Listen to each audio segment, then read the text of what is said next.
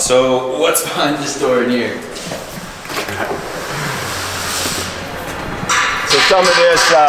So some of the key features to Mudbot printers is ease of assembly. When most people come here, the comment I love to hear from is, I can't believe how simple your printer is.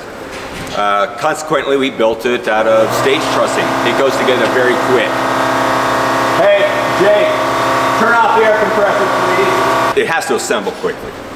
We have to be able to get on a job site, assemble the printer, and get printing. If you've been following my journey around the world, then you know I visited almost every 3D printed construction company and visited almost every 3D printed house. I've also conducted interviews with over 20 CEOs and founders from the 3D printed construction industry. I realized the best way for me to increase the number of 3D printed homes in the world was to share the knowledge I've gained in a course that I've built that condenses the 50 hours of YouTube videos I have into 3 hours of a guided course to give you instructions on how to 3D print a house from the beginner's perspective.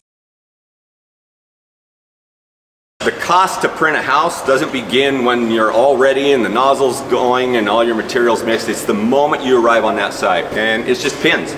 So no additional lifting devices. We don't need forklifts, telehandlers, stuff like that, which is expensive. I mean, $300 a day for that kind of stuff. Key feature is that the only thing that comes into our print plane is our Z.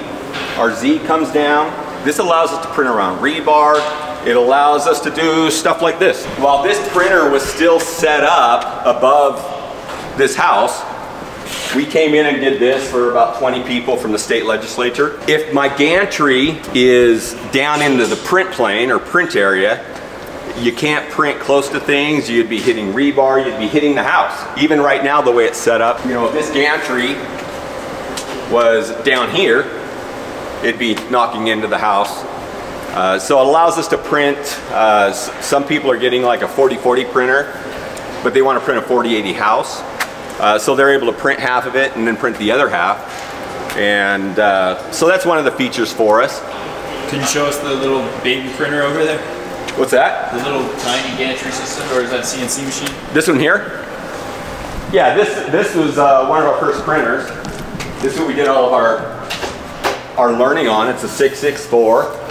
It print a 6x6 by 4 feet tall. It's amazing when you think you know something, then you realize you don't. The bigger you go with your printer, all your math changes. Everything changes. The length of hose, the time in the hose sitting out in the sun, the temperature of the hose. The frame of this thing is identical to the frame system of like an A-net printer you buy on Amazon for like 200 bucks. Yeah, exactly. I mean, it's XYZ. That's why it's so tempting for people to want to jump into this. They're like, okay, I know what a driver costs, I know what steppers cost, linear rail, bearings, and they're like, holy cow. But people, when they're buying printers from anyone, they're not buying a printer. They're more than likely buying 4 or 5 years of failure, watching stuff fall over again and again and again and again. The chemistry, the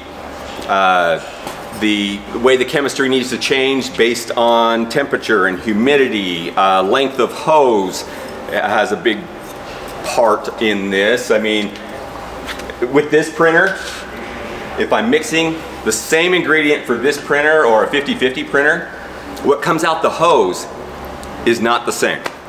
Since you're kind of on the subject, a lot of people fall in love with 3D printing and they are basically ready to buy a printer. And you're like, you're gonna need a mixer pump system too. They're like, what's that? and that's really where a lot of these headaches that you're talking about are, that are beyond the simple XYZ motion of the... Yeah, like I said, the printer doesn't work without years of chemistry, sensors, temperature, hose diameter, hose length, every time you change one part of that, everything changes. And it's just impossible. You'll never convince somebody that that's the case. But if you look at the industry, there's about 6 or 7 main players. We've all been doing this for 4 years. What have we been working on? I mean, if it's so easy, why has it taken all of us these years to get this far? The challenge with concrete printing is, a lot of people are like, what do? I order in a cement truck, it backs up, and I just start dumping this into a pump.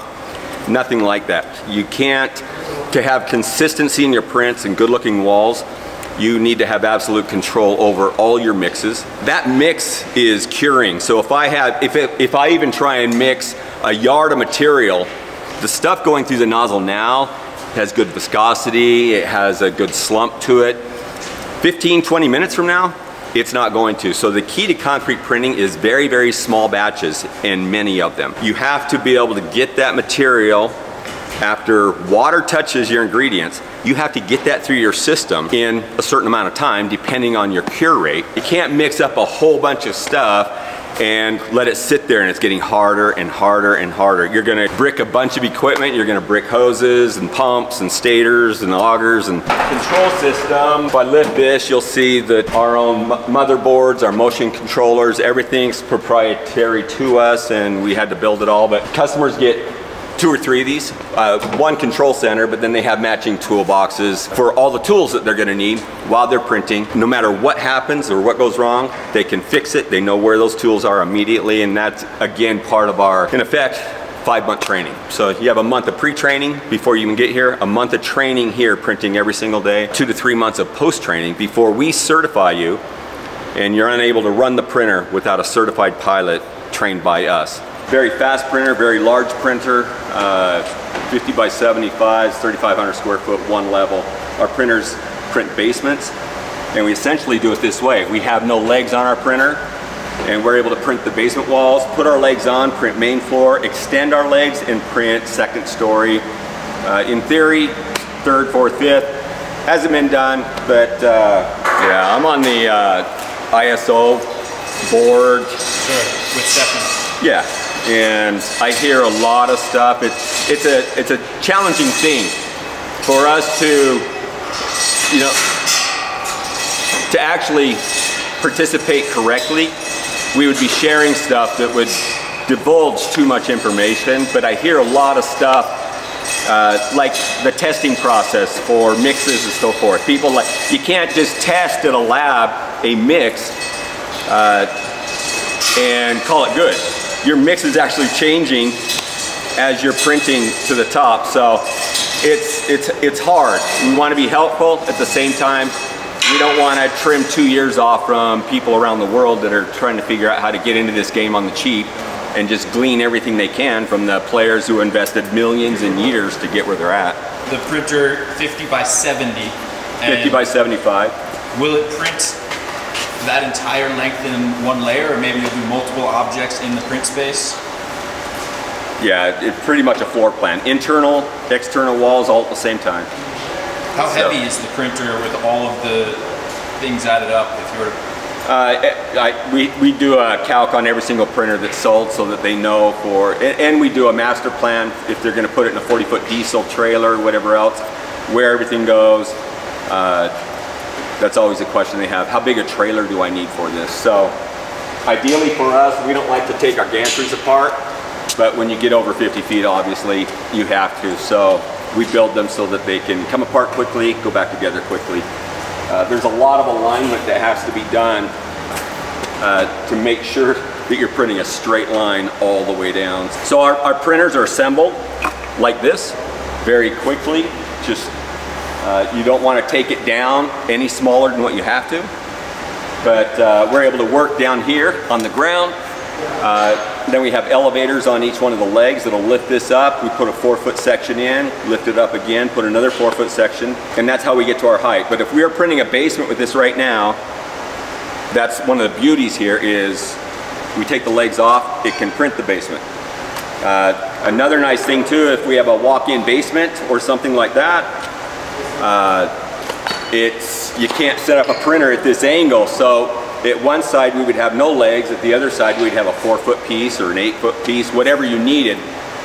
80% of the lots that you're going to be building on, even if you bought flat land, they have to grade them because every single lot has to drain independently.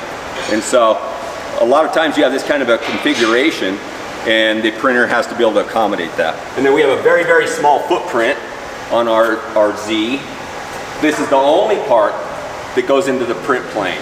We wouldn't want our gantry down on the ground, doesn't work. So this is the only thing with Mudbot printers that actually goes down into the print area. with a very, very small footprint.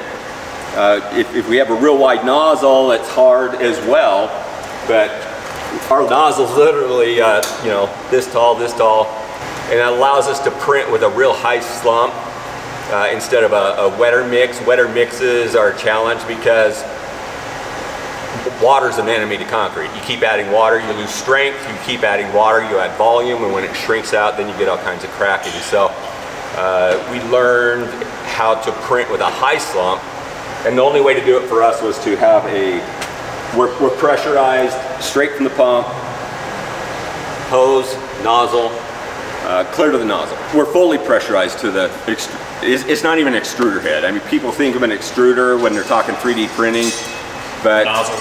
Yeah, for us, it's you know, it's going to a nozzle. Again, it's a piece of PVC pipe. So, and you can change your nozzle sizes very easily this way. A 7-inch solid pass, 3-inch, 2-inch, half-inch, by just reducing or increasing your nozzle width. We're still doing assembly on this here. The team that's bought it, they have 6 people that are coming out for training. They'll be here in another week. So go ahead, Kyle. Ready? Yeah.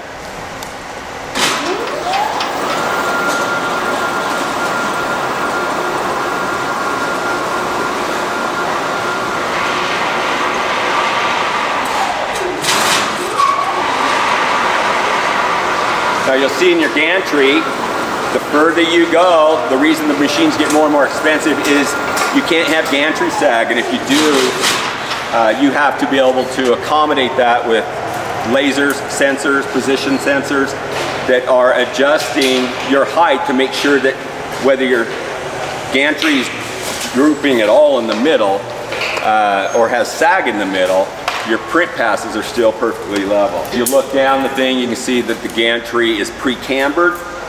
We do that, and that helps a lot as well, but there's a lot that goes into larger gantries.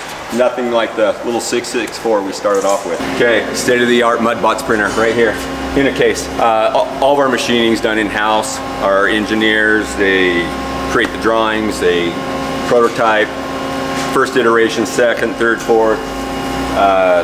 So we have drawings for every single part that goes into our printers, cost, replacement pricing. This is one of our mills. We mill parts there. We have threaders, tappers, CNC lathes. We just, if we need to make a change or want to do something different, there's no way we can send it out to a shop and have it done. So we do everything here, and the guys are pretty good at it. My name's Scott Potter, and I'm an engineer and machinist, and I'm part of the R&D team. 2 of my projects that I'm working on are the airless sprayer and the telescoping Z-axis. What's an airless sprayer? The airless sprayer attaches to the head of our printer, and that allows us to mark the footings and lay out the footprint of the structure that we're building. This allows us to take a 2D drawing and essentially copy it one for one on any flat surface that we want to. How's that help? That makes marking, spraying on dirt and grass. How's that help? Well, I think for one, that makes that takes a lot of error out of play when you can literally have a entire drawing on the ground. How does it help? It helps by removing a lot of man hours and actually printing down the lay lines of the footprint that it's going to print. Cool. One of the biggest things that we wanted to improve on our printer was reducing the overhead size of our printer, and that was by collapsing the size of the Z-axis.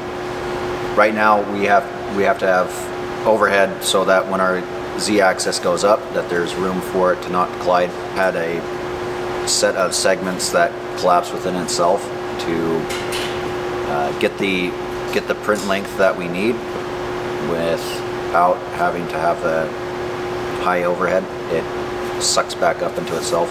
The main purpose for that is when we print outside, we print in a tent, and this removes us from having to have an oversized tent?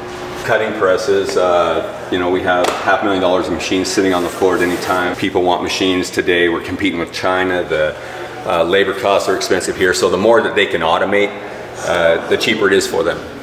So we have factories call us, we fly out, we take measurements, and they say we want to automate that, and that. But yeah, it was the revenue from this and USA Botics that essentially gave us the ability to start Mudbots without loans, grants, partners.